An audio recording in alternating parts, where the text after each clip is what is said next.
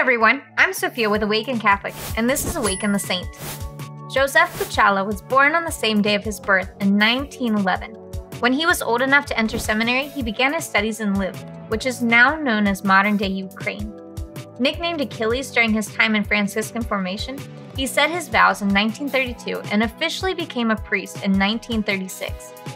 He began his priesthood in the Franciscan convents in Grodno and Vilnius, but was short-lived when the Nazis began to devastate and lay waste to Poland during the Second World War. It wouldn't be long before the newly ordained priest would have to put his faith to the ultimate test.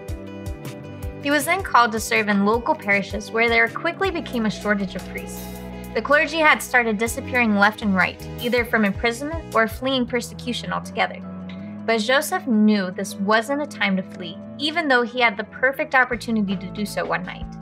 He knew that God was calling him to serve the church, no matter the outcome.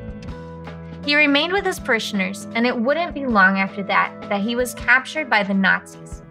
He, along with Saint Karol Hermann, were brutally tortured and eventually killed by the Gestapo in 1943. Horrendous deeds were done to those servants of God, but yet they never renounced their faith or lost hope in the Lord through their trials. There were a total of 108 martyrs recorded during the World War, where countless men and women laid down their lives for the sake of the church. Each one of them, including Blessed Jósef, knew that their lives were at stake just by associating with the Catholic Church during this time. But yet they continued strong in the faith, even choosing to stay in the trenches against the enemy and Satan himself. St. John Paul II, a fellow Polish native and victim to the devastation and death of the Great World War, was able to beatify Jósef, along with the other 107 martyrs of World War II, in 1999. What constantly inspires me in my own faith is the courage of so many martyrs who have happily laid down their lives for the sake of the Church. Some were given the mercy of quick deaths, and some were given slow, painful martyrdoms. These are the martyrs that I try to put myself in their shoes. Renouncing the Church would not have spared Jósef or Karol's lives. They were going to die at the hands of the Gestapo at any moment once they were captured.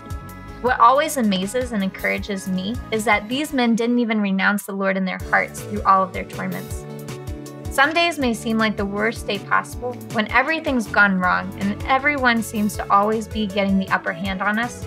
But it's in those moments that we can call upon the comfort of the Lord, like Blessed Jósef, and surrender all our pain and suffering at the foot of the cross. Blessed Jósef Achilles Puchala, pray for us. Thank you for tuning in to Awaken the Saint. Awaken the Saint is a 3-minute daily show that unpacks the lives of the saints with practical messages for everyday life.